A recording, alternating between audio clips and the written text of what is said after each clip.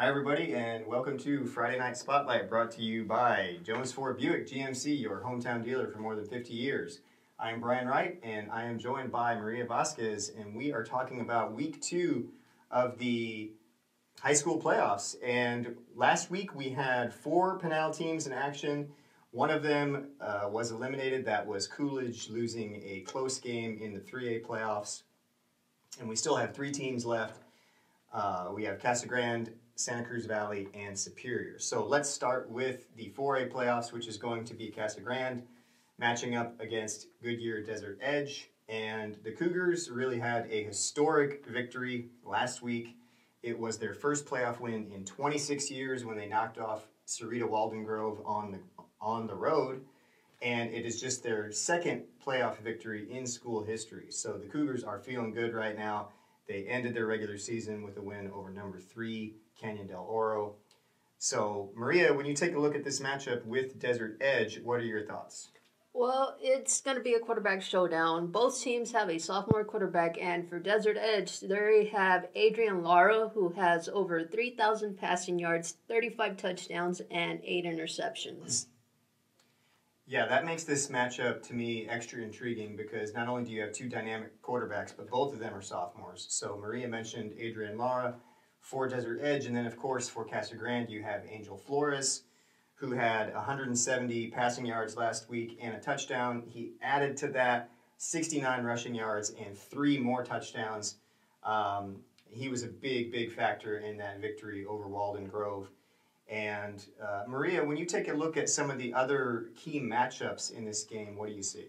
Well, Desert Edge defense, so far they have 21.5 sacks for 107 yards, and it's going to be interesting to see how CG Union's offensive line can protect their young quarterback.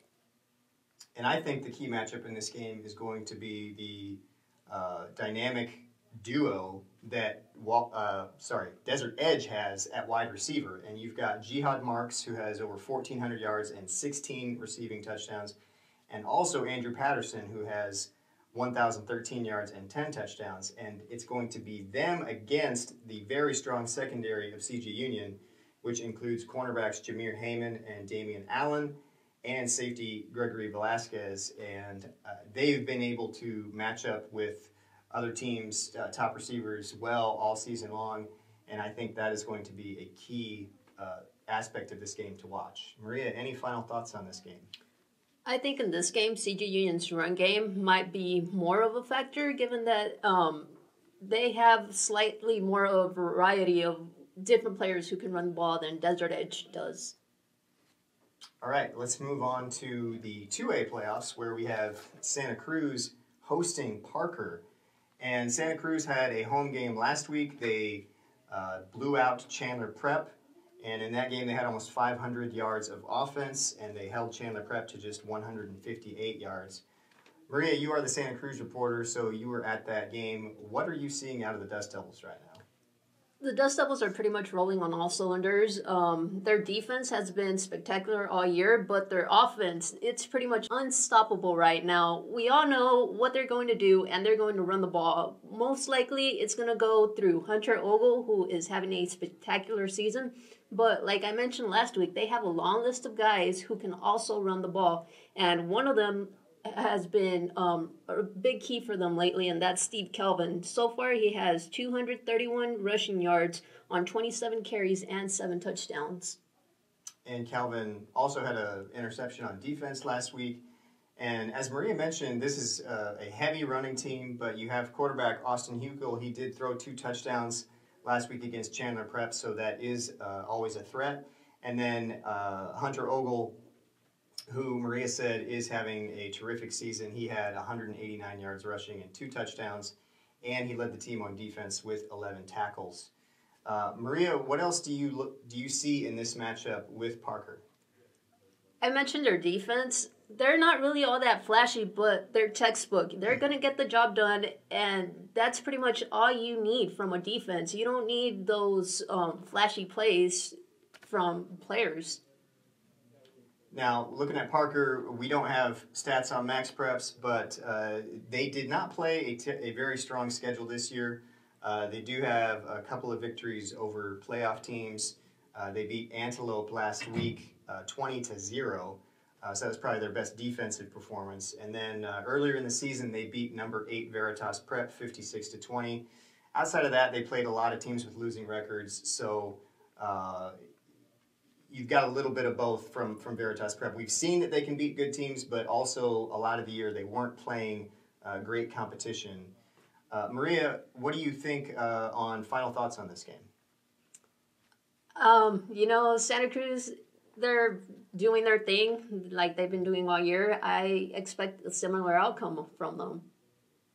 Okay, let's move on to our third and final matchup, and that is going to be the 1A playoffs. And we have got Superior, who is the defending 1A state champion, taking on Williams. And Williams was the 2017 state champion. Now, this is interesting because, of course, in 2017, Williams beat Superior in the state championship game.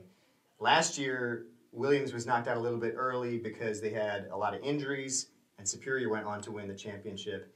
Now you have the two teams coming back and meeting each other in the state finals this year. So, Maria, when you look at this matchup, what stands out to you?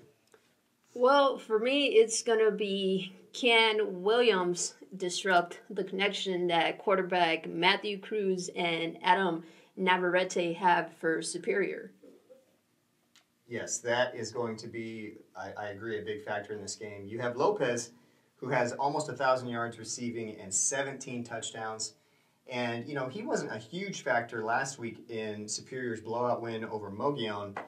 He did have 91 yards and a touchdown. But Adam Navarrete, on the other side, went off. He had 200 yards receiving and 4 touchdowns. So if you're Williams, you got to find a way to contain both of those guys, and that is going to be a very tough task. And Matthew Cruz, who is just a sophomore, threw 7 touchdown passes against Mogollon. Now, all that being said, Williams is the number 1 seed, and Williams is the favorite going into this game. So, Maria, what is going to be the biggest challenge, do you think, for Superior? It's obviously going to be stopping Williams' running game with Chance Pearson. He has over 1,000 rushing yards and 23 touchdowns. Yeah, and Williams really just has a tremendous running game up and down. I mean, Maria mentioned Pearson, who's their leading rusher. But if you look at them as a team, they're averaging 9.6 yards a carry as a team with 3,663 yards rushing as a team. They also have Alex Garrett, who has rushed for 742 yards and 12 touchdowns. So it's really going to be Superior trying to stop that dominant rushing attack for Williams. And then, of course, for the Williams defense, they are going to have to try to contain that explosive Superior passing game. Maria, any other final thoughts on this state championship game? You mentioned Williams' defense. Those same 2 guys in Pearson and Garrett, they lead the team in tackles, and they have combined for 26 tackles for a loss. And Superior also has a very good defense. Don't want to let that get lost in the shuffle. They have intercepted 24 passes this year. Sammy Lopez, who is their leading receiver, has 10 interceptions, and Daniel McConnell has 11 sacks for them. So they do have some playmakers on defense as well. That's going to do it for our breakdown on the Pinal playoff games for this week. And remember to visit PinalCentral.com for all of your Pinal County playoff football action. And we will see you next week.